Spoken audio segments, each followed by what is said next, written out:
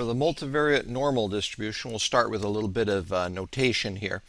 The shorthand for the univariate normal case was as follows. X is distributed as a normal random variable with population mean mu and population variance sigma squared. Well, that shorthand generalizes to the multivariate normal case in the following fashion. X, and that is a random vector x, is distributed as a multivariate normal distribution with population mean vector mu and population variance covariance matrix sigma. The moment generating function for the univariate normal case was m of t is the expected value of e to the tx is e to the mu t plus sigma squared t squared divided by 2 for t from negative infinity to infinity. In the multivariate case, for the multivariate normal distribution, the joint moment generating function is m of t1, t2 up to tn is the expected value of e to the t prime x, where t prime is given below, and that will be e to the t prime mu times e to the t prime sigma t divided by 2 for all of the t sub i's between negative infinity and infinity. So you can see even the moment generating function generalizes nicely. For marginal distributions, just like in the bivariate normal case, the marginal distributions for the x sub i's are each normally distributed with mean mu sub I and variance sigma sub I squared, I equals 1 to n. The standard normal in the univariate normal case, we had z is normally distributed with mean 0 and variance 1. In the multivariate normal case, the so-called standard multivariate normal distribution is a vector z, and this vector has the multivariate normal z has the multivariate normal distribution with mean vector 0 and variance covariance matrix I, where I is the n by n identity matrix. Now, on the next 2 pages are a couple of results.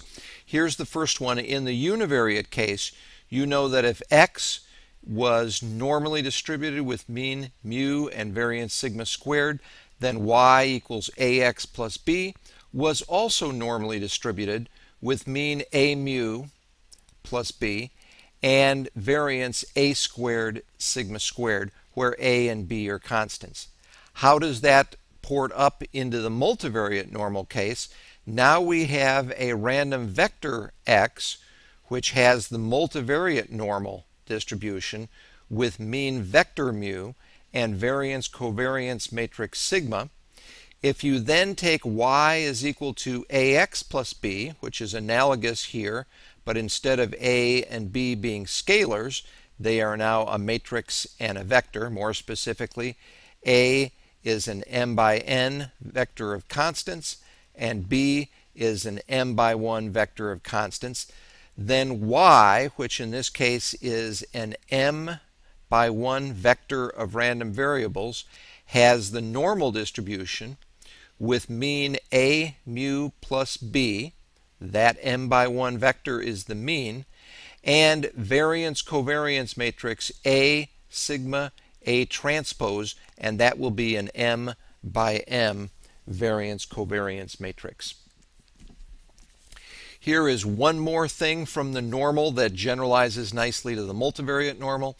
In the univariate normal case, we did something which was called standardizing, and we said if x has a normal distribution with population mean mu and population variance sigma squared, and z is a standard normal random variable, then you can go from x to z in this fashion, and you can go from z back to x in this fashion. Well, in the multivariate normal case, if x is an n by 1 vector of random variables having the multivariate normal distribution with mean vector mu and variance-covariance matrix sigma, and Z is what we called multivariate standard normal, which is to say it has a vector of zeros for the mean and the identity matrix for a variance-covariance matrix. Then Z, this particular expression right here, this generalizes to x minus mu times sigma to the negative 1/2. And this sigma to the 1/2 is found by spectral decomposition. In the other direction, which is the analog of x equals mu plus sigma z, you have x is equal to the vector mu plus sigma to the 1/2 times z. These particular results are useful for random variate generation. And that finishes the very long chapter 6, and this will take us to chapter 7.